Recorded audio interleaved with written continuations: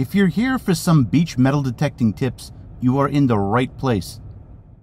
This is Terry Shannon, and he's a big deal. There was a time that I really struggled at the beach, and then I found his books. Years later, I have the #1 beach metal detecting tutorial on YouTube, and I am a competent beach metal detectorist. Can you get somebody to run your booth then? There really is nobody else, so we'll run with this. I was representing XP Metal Detectors at an event in Florida when I saw Terry's name on the list, and oh my goodness, it is like meeting one of your metal detecting idols. It's exactly that, and I took the chance to thank him, of course, and pick his brain. I'm just recalling, I've learned so much from Terry. I remember in his books reading about, he called them bowl shapes, and that would be the beach erosion that you would see. This is an excerpt from Detecting the Treasure Coast. I believe that one of the most important skills you can develop is the ability to read the beach. This isn't hard. It just takes some common sense, driving along the beach, stopping at different beach accesses, looking for low areas, as you may see an area where the water seems to be coming in. Farther toward the dunes, this is caused by an area of the beach being washed away, forming what I call a bowl. Going down the beach and reading about, specifically going for high points of the beach and like really surveying the land and, finding the lowest spots. So when you meet your idols, you stumble over your words sometimes. Just to be clear with that, what Terry said in his books is when he would get to the beach, he would go to the highest point so that he can survey the beach to find the lowest points. That's something that resonated with me. I just, right off the top of my head, that's, that's what I'm remembering right now. But here I am with a legend who has been very influential to me and my detecting. And he's also generous with his information. He's taught us all. So, Terry, if you could, I would be honored if you could give us a few beach detecting tips. I know you've probably forgotten more than I know, so the floor is yours. You're very kind. We lost the picture in the front here. Is it recorded? That's okay. Yep, it's still recording. Oh, okay. No, you're very kind, and I've been very fortunate that I've been able to live on the Treasure Coast now and detect over the summer or winter months since 2005, and I've done well. I got a 1701 2 real, which was my very first coin right in front of where I camped, and I tell you, it was just amazing. Wow. But the key in the Treasure Coast is erosion. You need some sand to move to get down to where the good stuff is. So the way I start my days is I go driving up and down the beach. If I'm with somebody else, they go the other way. We'll stop at all the accesses, look down the beach to see if water's coming up farther. And when you get that lower area, that's when you're finding this stuff. Do you use technology at all with that, or you like to survey by eye? I'm surveying by eye. There is a couple, webcams or beach cams or something like that, but I don't even subscribe to them. I just, but I'm fortunate. I've been down there long enough. I've written 6 books now, and I'm pretty well known. And a lot of people, I've made friends with. If they see a low area, they'll call me. People are out there picking sea glass. I've got several of those. And, Terry, this looks good. Terry, this looks, and it's greatly appreciated. Got it. So you get tipped off a little bit. That makes sense. Exactly. That's interesting what you say about sea glass. So do you see that as like a sign of erosion?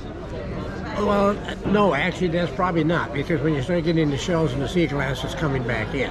To me, that was a fascinating comment about the sea glass and getting washed back in.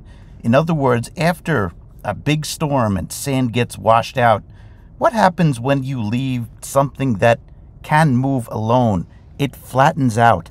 The light stuff comes back in. The storm makes a cut, but eventually gravity, it moves things back to where it was. That's a sanded beach. What I'm looking for, and the best thing, everybody knows about the cuts where the wind comes out of the northwest, and it'll run along and make these cuts. But really, your best is these riptides or bowls. A riptide, they warn everybody, riptides, high riptide risk. I get kind of excited. These are dangerous, but they also, when they come in, and the current comes in and goes back out, and it washes stuff out. Yep. And it'll go down to some incredible depths. So what you're seeing here, somebody poured some dye into the water in a spot where there is a riptide, and look at the direction that it's going. And this is how people drown. They get pulled out. People, big people, 200 plus pounds getting pulled out. Think of what that does to beach sand. That's why you get those bowl shapes. That's why you get depressions or low spots in the beach. Friendly reminder, if you are enjoying this video, please hit like and hit that subscribe button. You're going to learn a lot. And Fred Banky and I got into one about a month ago, and he got a ring. It's from the 99.9% silver, and it's from it goes way back in the 1500s. And I'm trying to think I'm having one of the rings. It's with the Masons anyway. Yeah, the Knights of Malta. The Knights of Malta, we've done quite a bit of research on it. And I was just digging steady. I mean, I bet you I took out 20 of these big bronze ship fights and stuff like that. And so we've had some really good hunts this year. So take a second and process that. I made a video a few months ago about 1,000 rings are dropped and available for anybody to pick up at any given time on any high-volume beach. People were like, that's ridiculous, Merrill. Now, we're talking about a ring that was pulled from the 1500s and still there, just pulled.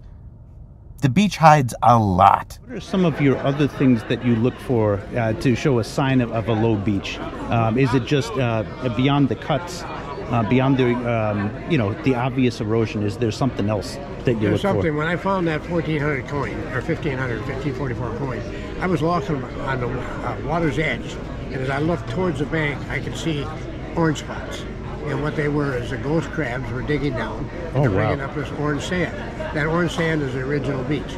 And the minute I seen that, I went up there, and I had 3 days of the most phenomenal detecting you ever seen. Wow. 2 Spanish coins out of it. Wow. So the orange sand, when you see the orange sand, and now all the old timers tell you to look for the black sand also. When you see the black sand, that's highly mineralized. But you see, the problem with the black sand is that there's a lot of guys out there with these huge coils, and it the black sand is mineralized, it kind of overpowers it, and they're losing their small targets. Now, XP has a solution for this. Now, there's magnetic accept and reject, and this is made specifically for the beach programs. It gets mixed up often. You want magnetic accept. You start to see black sand, you want magnetic accept. Believe me, I get it. Like, magnetic reject sounds logical. Like, let's reject the black sand and hear everything else. But it doesn't work like that. It's magnetic accept. Black sand, ferrite, meteorites, and good deep targets are accepted with a positive sound. I had a deal where a bunch of guys got into an area with musket balls, and I got there late. And over a 3-day period after they left, I pulled out 210 musket balls and 1 Spanish coin. Wait for it. And I was using the dams, by the way. I think that's a good choice. Wow. I've been very happy with it. It's a light machine, and I'm out there 6-7 hours a day. Yeah. And I just love it. It's made to be light just for that. I've got a question for you. I've got a million questions for you, Terry, so you just tell me when I get annoying with the questions. One of the things, like when I started with beach metal detecting, I used to believe that objects would be pushed in by storms. I still do. But I know that there's different characteristics of objects. Say a gold ring, which doesn't really have the flow of, say, a coin, which is a flat surface. Let's say you get a heavy gold ring. How much do you think, with events like hurricanes, how much do you think that moves versus stays when it's a heavy object? Moves an awful lot. I know people, wow. If you're in an area where there's no current, it'll probably stay right where it was lost. But I got into an area and I found 11 rings, and one day on a bowl, a wash-up bowl, and 5 of them were gold rings. And it's an area where there was parking for maybe 3 cars. There's no way all that stuff was lost there. My friend lost his wedding ring right in front of our camper when we were, on the beach, and I found it 3 days later, about 300 yards down the beach. Oh my goodness! So it moves. There's no question. And when you go out to the beaches, everybody seems to think that you want to hit the main beaches because that's where all the people are.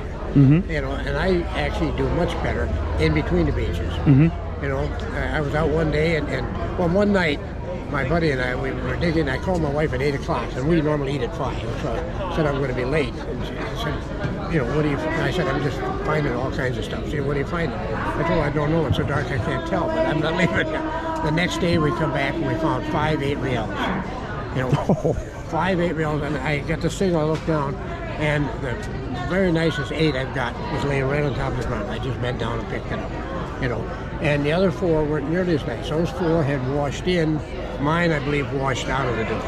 Oh my goodness! You know, there's a lot of stuff comes out of the dunes. You know, and most of the coins that I find them back up high. But I do follow. I preach about following the waves out. You know, and stuff like that. So it's just luck. You know? That's a really interesting point too. I find myself gravitating to like the low wet, and I think a lot of other people do too. But that's an interesting point that you made about the dunes, and further back on the beach.